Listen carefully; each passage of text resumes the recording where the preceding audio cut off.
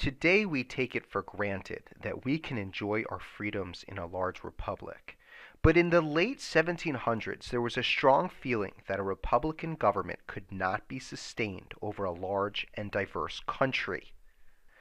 As the Articles of Confederation were proving to be ineffective, and the country was looking for an alternative, a debate raged in the states concerning whether they should adopt the Constitution. Many feared the Constitution would either be ineffective, as the Articles of Confederation was, or more realistically, the Constitution would concentrate too much power in a federal government and revert the states back into a system of tyranny. To urge the people to ratify the new proposed Constitution, Alexander Hamilton began to write anonymous letters to the people of New York and recruited James Madison and John Jay to assist him on this project. Between 1787 and 1788, 85 of these letters were published in newspapers in New York City, urging New Yorkers to ratify the Constitution. These letters were all anonymously signed with the name Publius, in homage of the original Publius who helped establish the Roman Republic. All the letters were later published in one complete book called The Federalist in 1788. The Federalist Papers are fundamental in two key aspects. They not only discuss the specific elements of the United States Constitution being proposed at the time, but they also broadly discuss political theory in a sophisticated and fascinating way. Reading the Federalist Papers helps us understand the Constitution and also forces us to grapple with a number of timeless and critical questions regarding the philosophy of law and government. Some articles are considered more important and relevant than others. To note a few key passages, Federalist 10 and Federalist 14 contain Madison's conception of a Republican representative form of government. In Federalist 10, Madison describes the inevitability of factions developing in society, advocating for their own self-interests. Madison writes how a Republican government can keep factions in check, and how the United States is better suited to be a republic because it's too large to be a successful direct democracy. Federalist 39 contains additional details of Madison's conception of a republican form of government, and also a design of federalism in which state and federal governments share power. Federalist 51, also authored by Madison, discusses the needs for checks and balances between branches of government in order to safeguard liberty, and also discusses factions at the end. In Federalist 70, Hamilton presents arguments for a unitary executive.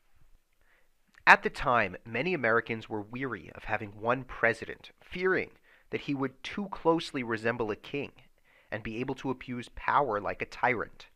Hamilton addresses these concerns and argues nevertheless for an executive branch composed of a single president as opposed to a panel of 2 or 3 equals sharing executive power, as some of his contemporaries preferred.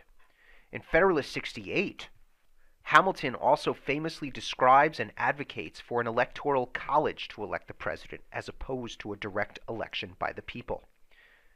In Federalist 78, Hamilton discusses judicial review, the legal doctrine that gives the judiciary, the courts, final say over the constitutionality of laws passed by Congress.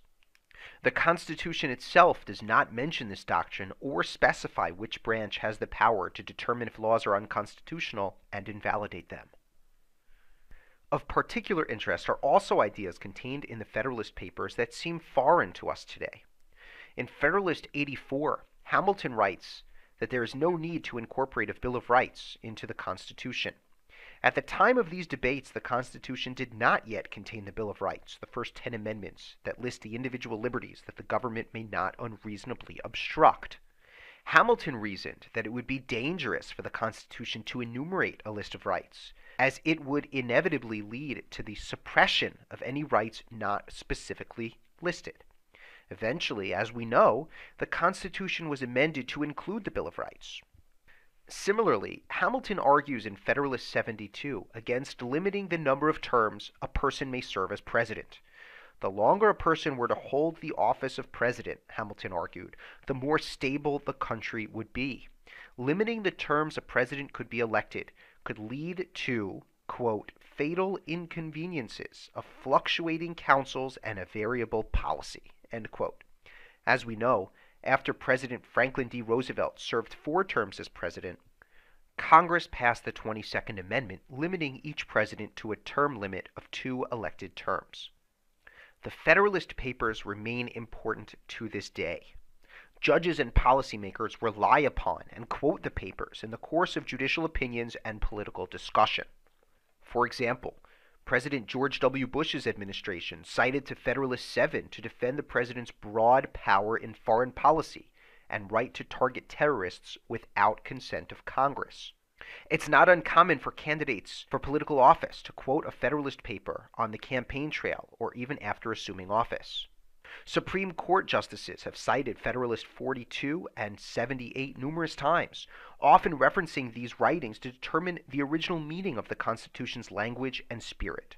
One famous example, when Justice Souter, in his dissent in Prince v. U.S., wrote, quote, in deciding these cases, which I have found closer than anticipated, it is the Federalist that finally determines my position, end quote. The full text of the Federalist Papers is available from the Library of Congress.